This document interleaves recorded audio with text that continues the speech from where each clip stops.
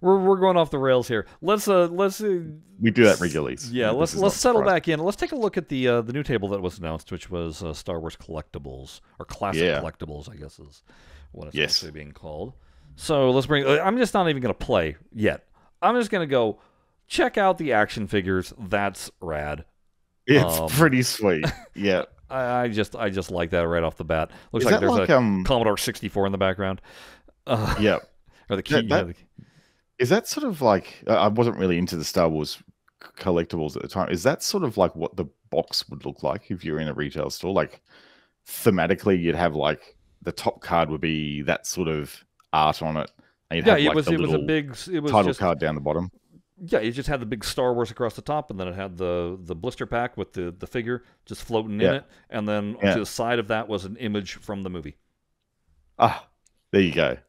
So they pretty much emulated that feel. Yeah. In there, which is cool. So this one is Star Wars music the entire time. So while we play, look at that before you go. Before you go, look at the brand on the TV, Universum. Universum. Yeah. I like it. Very funny. Here we go. So we're playing Whooshka. Whoa, look at that thing. Hello, jackpot. Wait, what thing? Hold on. Look at the big curly tower. Look at the big curly tower. Hello, jackpot. Yeah. Looks like it's captured ball. Probably. Yep, it looks like a maybe ball, a magnet there or something. I'm not sure. Is it that? No, that's just a stand-up. I think that's a light. It's right over here. It's the same thing. That's just a stand-up. Yeah, target. it's just a stand-up target. Yeah. But even these little lightsabers, they look like very toyish. Yep. Yeah, very toyish. So I'll go through here. Looks like we got a little toy Falcon there. Got the X-Wing in the back. Straight up action figure Jabba the Hutt. Looks like Jabba the Hutt's a blow up. Look, oh no, that's actually. Well, I mean, I see what you're saying from the glossy, but that was how the counter toy was you wiggled his head and the tail wiggled. Oh, so when you shifted his head, it would wiggle the tail. So they've actually got the original. I've obviously done. I would be curious to know if they licensed from Hasbro, or Counter. Well, because I think Counter Toys got bought out by Hasbro. So I assume they would be. But I'm curious to know if they licensed their molds. I reckon they probably would have just. Or if their action figures are slightly different enough that they don't have to claim. I don't know. That's kind of interesting. I love that. There's just like this eject of the action figure and then it comes to life. And they actually come out of it's like they come out of the playfield. Like they come out of the packaging. It's a spring that. A spring, popped it. It's freaking cool. I like this. And they look like toys. I was gonna say, hold on, let me go back there to what Chewie looked like. So Chewie, okay, so here's the thing. Chewie was never articulated that way. Oh, okay. I mean, he didn't. No, he was a stiff arm. He went like like that. That was the extent of Chewie's arms. But obviously, that would be boring for animated purposes. So I wonder when he's in the box if he has these, if he's got the elbow joint or not. All right. Well, it looks like there's locks in the back there. We can see that there's almost like there's a multi-ball, lock 1, lock 2. Like a ramp. It's like a ramp at the back there or something, maybe. Yeah. I don't know what that is. That thing in the middle that you're hovering the mouse over looks interesting. Right. It looks like a loop thing.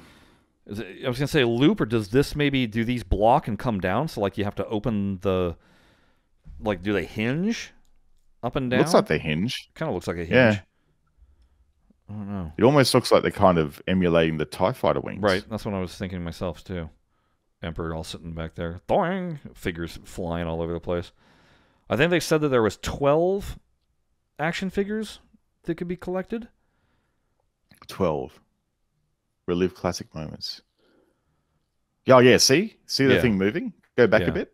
Hold on. Pause. Where's the pause button? I think this is where the moment that you're... Yeah, the thing that loop thing moves. Oh, yeah, it's closed right there. Yeah.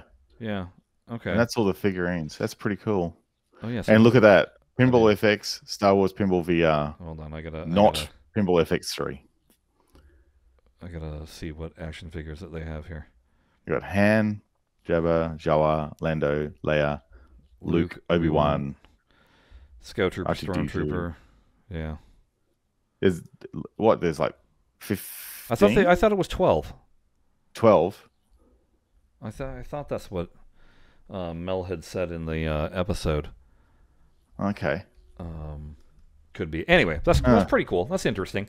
That's an interesting looking table. I mean, for a Zen original to come up with something completely on their own, but still fit into the vibe of the era that they're playing with, because we're dealing with classic trilogy.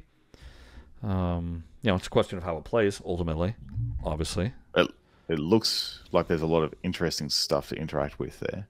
There's a lot of, I can see, like, Zen originals always play homage to other tables. So you've got elements of Jackbot with the spiral, and Pinbot, originally with the spiral and Jackbot. So it looks like they've done something different with that spiral, though. It looks like there's two paths that you can take on it from the video, which will be interesting to see. And that diverter thing up the back, that's going to be interesting to see how that interacts with the ball and what it allows you to do, because it looks like it's like an integral part to how you access ramps. Just from the way the balls were like flying around it. So let's think here a minute though about licensing, because it's our favorite topic. Licensing that. I mean, obviously, again, it's not just a matter of licensing with Lucasfilm. They're licensing with a toy company also. Again, assuming nowhere does it mention. I mean, in the fine print at the end, it doesn't say Kenner or Hasbro. No, that'll be a question that we'll have to see if we can get an answer from somebody, maybe Mel. What that is. But